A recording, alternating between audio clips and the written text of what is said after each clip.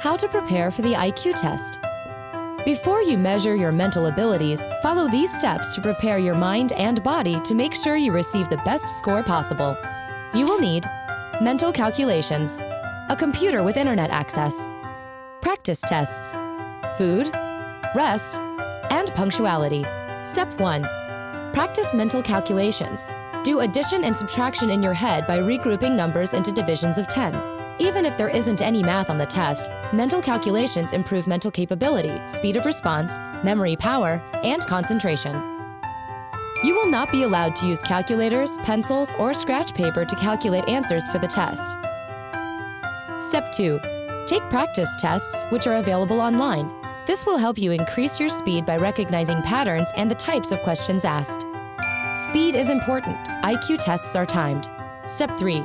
Determine how the test will be administered and the environment in which you will take the test to mentally prepare for the testing situation. Step 4. Eat a well-balanced meal before taking the test and get plenty of sleep the night before to allow your brain to function properly. Step 5. Arrive early for the test, use the bathroom, and relax. IQ tests are a measure of your intelligence. While it is possible to slightly increase your score with these steps, you cannot increase your inherited IQ level. Did you know?